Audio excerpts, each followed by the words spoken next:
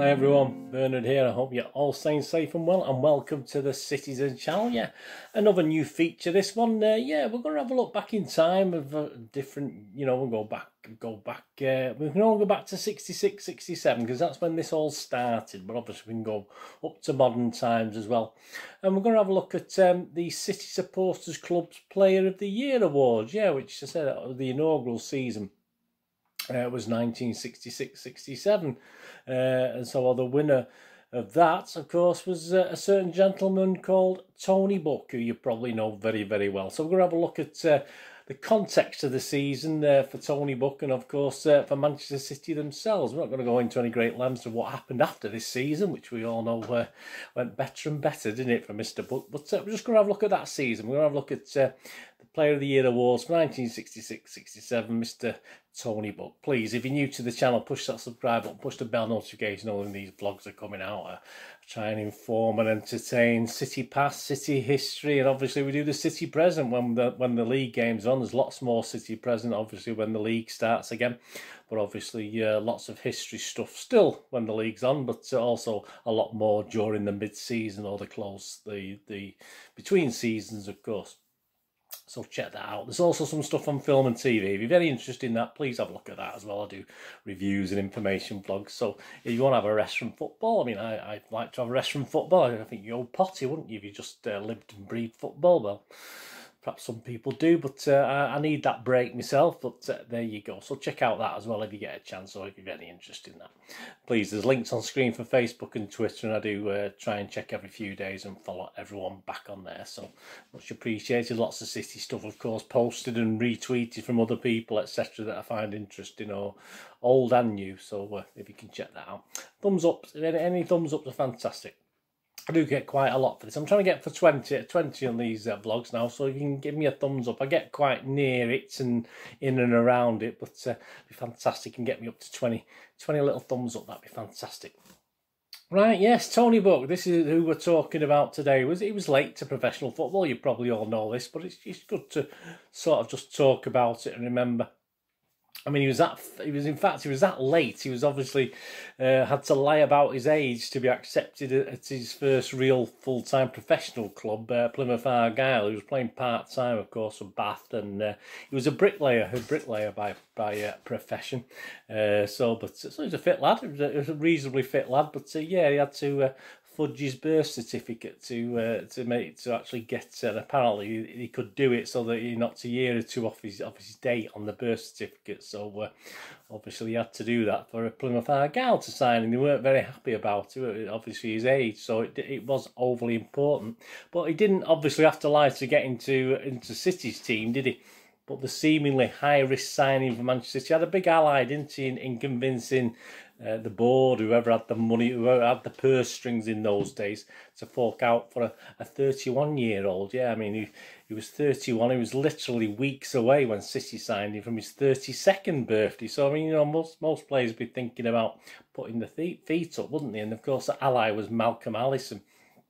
And, of course, Tony Buck would spend, and City would get an incredible 8 seasons out of this. Well, he's a legend. He still is, isn't he, to this day?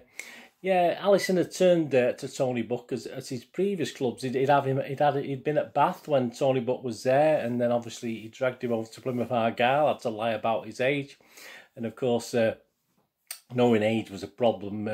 Allison obviously approached Joe Mercer and did actually say a similar thing to him, but obviously his sort of skill in convincing Joe Mercer was the fact that Joe Mercer was actually made captain at Arsenal at a similar age. So obviously there's still a few, some years left in the old dog yet, if you like, if you sort of pardon the saying.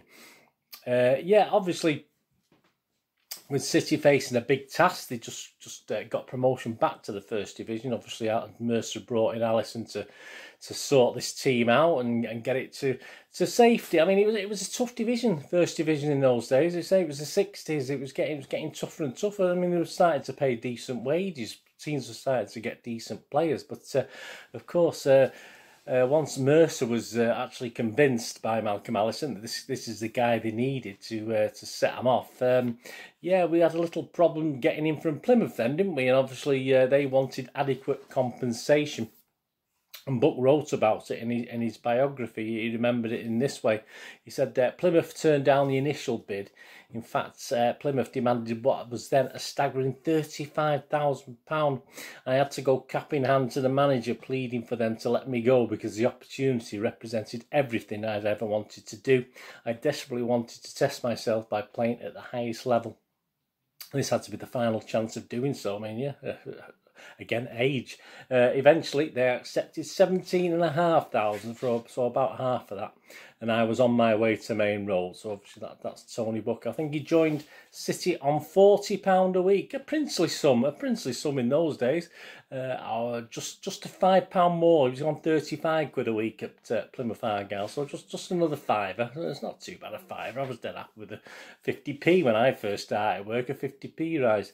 And the 31-year-old made his debut in the first league game of the season. Then he signed in July.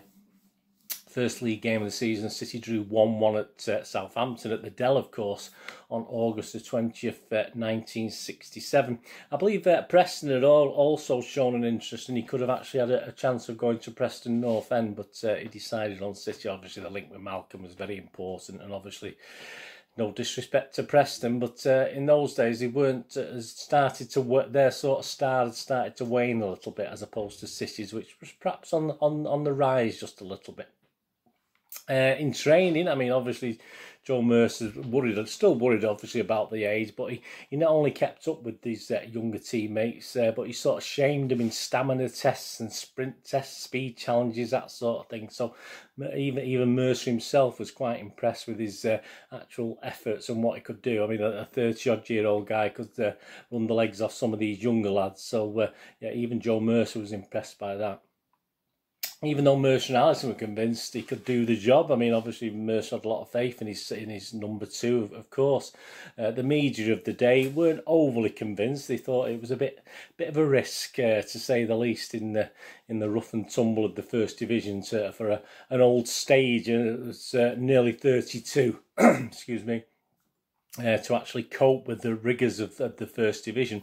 But it didn't take long for Tony Buck that season to show his worth. Within 3 games of the start of the season, he'd been the star man in 2 of the games, and the journalists were a little bit impressed and beginning to turn. In his second and third games, a win against Liverpool and Sunderland, he also had the chance to impress the Main Road faithful, and he certainly did that. It was going to be a tough season, yeah, and the defence would be tested week in, week out. It wasn't going to be easy. And although they never quite got down to the relegation zone, I think we were 4 from bottom at one stage. As a team, City were always sort of looking over the shoulder, and there's a lot of pressure on the defence, etc. I mean, the keepers changed a couple of times. They started off the season with Harry Dowd, then it went to Alan Ogley, and then back to Harry Dowd again. Pardo sort of, after initially not doing so, sort of established himself as a good number 3. So obviously there was the great partnership of the future, Buck and Pardo, of course. As the season progressed, Stan Horn and sort of George Heslop featured mainly as centre-backs, but it did chop and change a little bit. But obviously the player week in, week out, putting in some sterling performances was, of course, our own Tony Buck. He would actually pick up an injury at the Leicester game on the 28th of March 1967, which would keep him out the next game, a 1-0 loss at Bramall Lane against Sheffield United. But that was it. He came back and finished the season after that. Just 1 game, so he literally just missed 1 game. Obviously, he was taken off injured in one, but he literally couldn't be put on the team sheet for just 1 game, so he missed 1 game all season. And the only other City player, to better Tony Buck's appearances that season and play in every game. This guy played in every game that season. He was a 21-year-old, a certain guy called Colin Bell. He was the only one to actually better Tony Buck's appearances in that 66-67 season. I think he gave him a good run for his money in this Player of the Year awards as well, but obviously the old hands saw him off there. By the time City played their last game away at Upton Park on the 13th of May 1967, we'd finished comfortably, in 15th spot. So obviously we'd done what we wanted to achieve and established ourselves back in the First Division without any silly things like getting relegated again.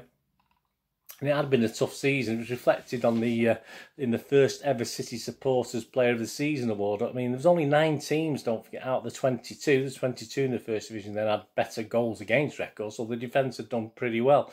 Although we hadn't scored prolifically, that had been a lot of the problem as well. But it was the based on that, it obviously wasn't going to be a forward who was going to pick up the award, obviously, and it's certainly going to be a defender or a midfielder. And it was certainly Tony Buck of the back 5, if you like, including the keepers that had stood out and was voted for, not unanimously of course, but the largest percentage of the vote went for Mr. Tony Buck by the fans. Yeah, a brilliant season itself for a player that had so much doubt about it, didn't he? Let's be honest about it at the start. The only person who perhaps didn't doubt him initially was the guy who always stuck by him, Malcolm Allison. He was not a bad judge, was he, in those days? And he was a good judge. I mean, obviously, he sort of went on for younger players after that, didn't he? But he knew a good old hand when he had one. I mean, in further proof of need of the contribution he made, it was he was become officially named as captain, of course, for the forthcoming 67-68 season. And another great servant and previous captain, Johnny Crossan, had played his last game for City at Upton Park. That game we just talked about a moment ago. And Buck was the obvious, because of his playing exploits that season, was the obvious replacement for skipper of the team. And obviously from that next season on, he will be called Skip, which obviously will become his name even to this day. Yeah, Tony Buck took pride of place on the front cover. Yeah, the official launch issue of the new Manchester City magazine in 1967-68. So that just showed how his stock had grown, if you like. And there was even a small article in the magazine about the new captain, and it finished with this little paragraph that sort of summed up what the fans thought and City thought, I think, really. It's only 3 lines, very, very small. Everyone at Maine Road is happy about the fact that Tony Buck came to Manchester City, for he has made himself a firm favourite with all our supporters, and after all, he's our Player of the Year. There you go, Tony Buck. Thanks for joining me for this little look back at Tony Buck, Manchester City Supporters Player of the Year for 1966-67. And yeah, we won't be doing this in order. We'll be delving in, or we'll be going back in time. We might go into the 80s or 90s or 2000s, who knows, and then back and forward. So hope you enjoyed that. Anyway, any comments? Any say it's you could if we did a thing on Tony Buck, we'd be here all night, wouldn't we? There'd be like at least a 12-parter or something like that, 12 20-minute sections. So it's nice to just do a little thing and just look at one season and just and it was a great season for Tony Buck, and it was going to get better, wasn't it? Anyway, thanks for watching. What we're going to do the rest of the day, have a great one. Look after yourselves, look after your friends, look after your families. More importantly, let's all look after each other. So we meet here again on the Citizen channel, or perhaps have a flit across, have a look at my film and TV channel. I only ask one thing of you. Stay safe, Blues. Come on, City. Thanks for watching. Bye for now.